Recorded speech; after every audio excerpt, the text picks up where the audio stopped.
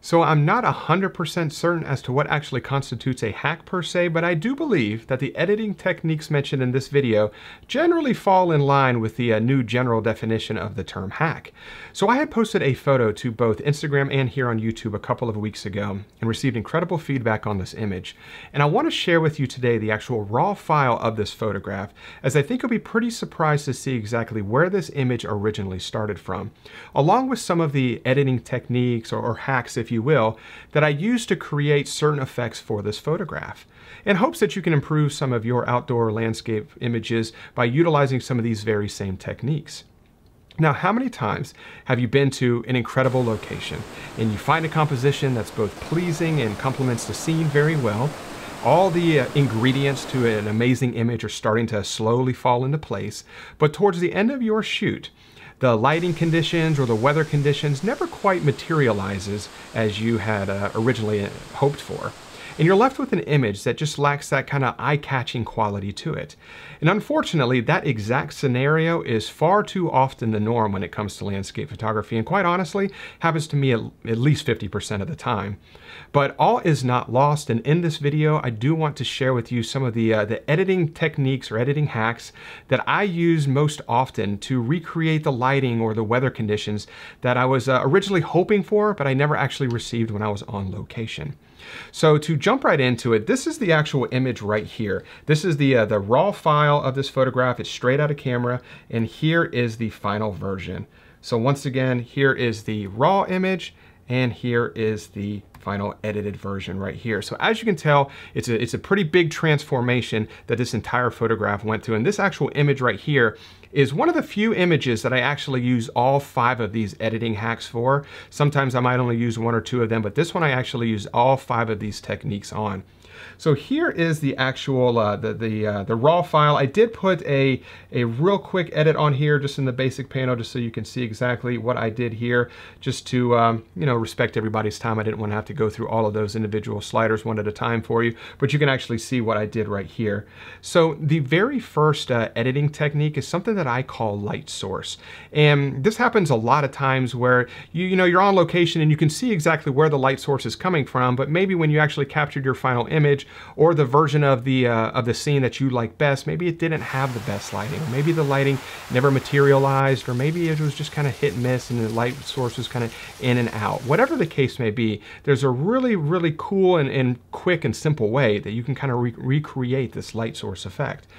And what I like to do is I'll come up here to the radial filter. I'm going to switch this to exposure, and this area right through here is where the actual light source was. This is where the sun was actually coming through right here. And what I'm going to do is I'm just going to draw a huge radial right here. I'm going to select invert right there, and I'm just going to drag this to maybe right around there, pull it down a little bit. I want it to be pretty large for this particular image. And what I want to do is I'm going to kind of soften this area a little bit. So I'm going to reduce the clarity a touch. I'm also going to introduce a little bit of negative dehaze. And what that's doing is kind of creating a hazy atmosphere through there. And I'm not going to get too carried away with that, but maybe somewhere right around there, just to kind of give the illusion that sunlight is actually coming through here, and just kind of softening this area up a little bit. And maybe I'll even increase the temperature here, or I should say warm the temperature up just a touch, just to create that kind of illusion or that effect that it actually is sunlight coming through here. And just kind of drop this area down just a touch. And let's toggle this effect on and off. So this is before and after. Before and after. And you can see exactly what that did in a relatively short amount of time. It doesn't take a whole lot of time to create that effect, but that's just a really simple way to kind of create that light source, or just add that light source into your actual image. And these 5 techniques kind of go in a certain order, as at least in this particular image they do. So the next technique, or next hack if you will, is something that I call the luminance glow. And this is probably by far the easiest hack of the bunch. So I'm going to come up here, I'm going to close this down now that we have our light source coming right through here. And I'm going to come over here to the HSL color section, and I'm going to come right down here to luminance. And if you're not 100% confident or familiar with what luminance actually is, but it gives you the ability to increase the brightness level of particular colors or decrease the brightness level of a particular color. So when I look at this photograph right here, of course, green is the color that jumps out to me the most.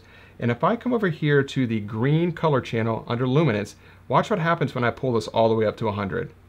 See what that does to there?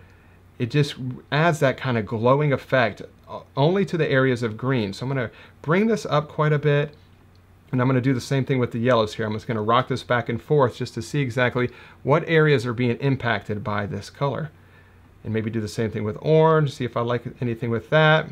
I don't think I'm going to do anything with orange because it's really just impacting mostly the leaves, and I don't want to really change the luminance values there. So I think I'm just going to stick with yellow and green for this one. And let's just toggle this effect on and off. So this is before and after. Maybe we'll bring up the green just a little bit more. And same thing with the yellow as well.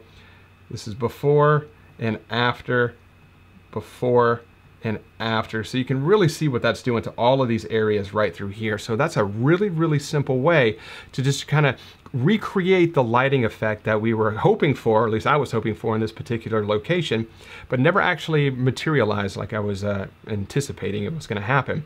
So the luminance glow is a great way to kind of add that back in. So we've already created our light source. We already added a little bit of glow to some of the greens and the yellows in this particular image. The very next thing I want to do is create something that's called, or at least I call it the dappled dodge. And it's a play on dodging and burning, but we're not going to be doing any kind of burning. We're just going to be creating just kind of dappled pockets of light or little puddles of light, just to kind of recreate the illusion that light is hitting certain areas. And the areas that were impacted by the luminance glow, those are going to be the areas that we're also going to add this kind of dappled dodge effect to. And this is real simple to do as well. I'm going to close this down right here. I'm going to come back up to this area where the radial filter is, and let's just start right here. And I'm just going to draw this, hit invert. I'm going to drag this right over here, something about like that. And I'm going to increase the feather quite a bit on this, maybe a little bit larger. And I don't think I want to make it that bright, so I'm going to bring the exposure down just a touch to about right there. Maybe we'll warm it up a little bit too, just kind of continue on the play of sunlight just to kind of warm up that area. And then we're going to right click, we're going to hit duplicate. I'm going to drag another one over to this area right here. I'm going to straighten it out some, maybe something about right there. We'll do the same thing again, right click, duplicate, and this is just a real quick way to kind of go through this. And I think that's a little bit too bright for that area right there, so kind of bring that down some, increase the size a little bit there, and then we'll right click again, duplicate, maybe we'll come over here and add one there. This area needs a much smaller one, and you're going to want to have to make all of these, you know, kind of custom fit each individual area, but you kind of get the general idea. And when I toggle this on and off, this is before and after, before and after, and you can see it's also turning on the light source adjustment that we made up here.